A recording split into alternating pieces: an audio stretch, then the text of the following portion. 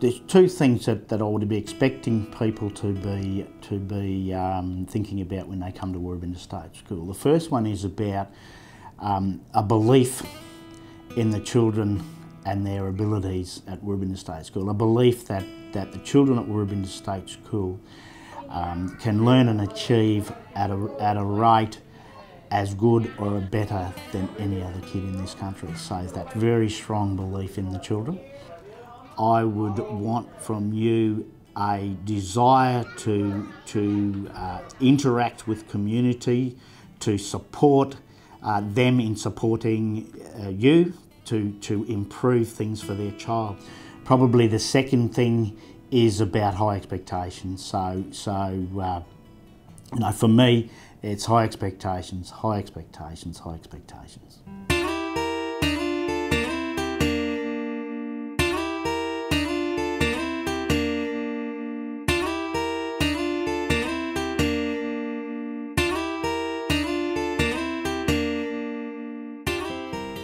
Well, it is important for the teachers to get to know other people on community, such as there's the Woorabinda Aboriginal Shire Council and their staff, and of course there is the State Police.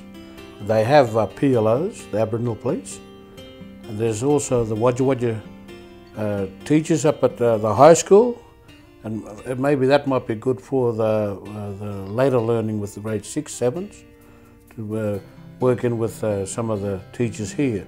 And I know that most of the mainstream teachers that come out to Woorabinda, some of them are first time on an Aboriginal community, and therefore it's a sort of a culture shock to them when they see an Aboriginal community full of Aboriginal people.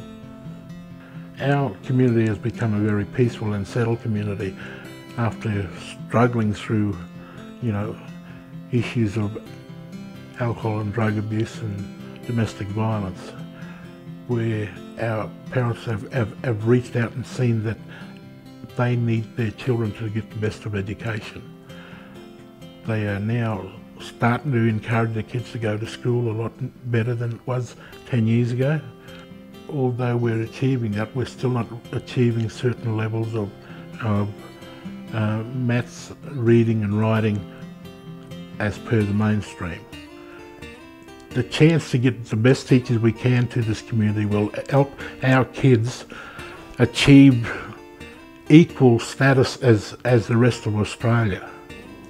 Well, the expectation I'd like from the new teachers here that come to Woorabinda is mixing in with the community, going around and seeing parents about the children work, even taking samples of the children's work out into the community and along with the teacher aide, so that the teacher aide can break that barrier between the parent and the teacher.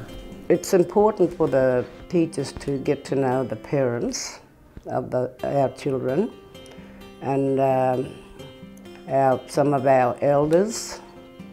They might have free time to come and meet with the teachers, new teachers, just to sit down and explain anything they need to know about our children.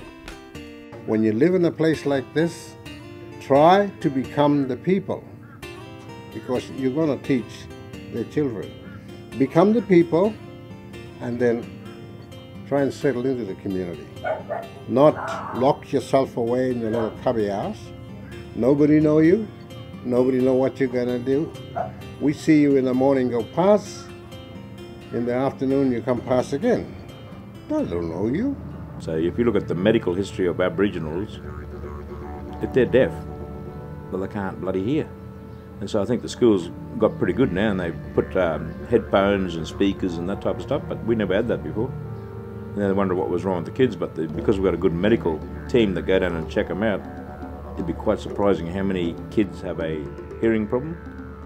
Interact with more parents, go out into the community, along with the teacher aide, because this is where the teacher aide play the most important role in their lives, because not only that they are seen at school, but also they're seen in the community, and they're highly recommended, recognised by the children, not only because they're in school, well, they're going into my house as well, you know, and that gives children confidence within themselves.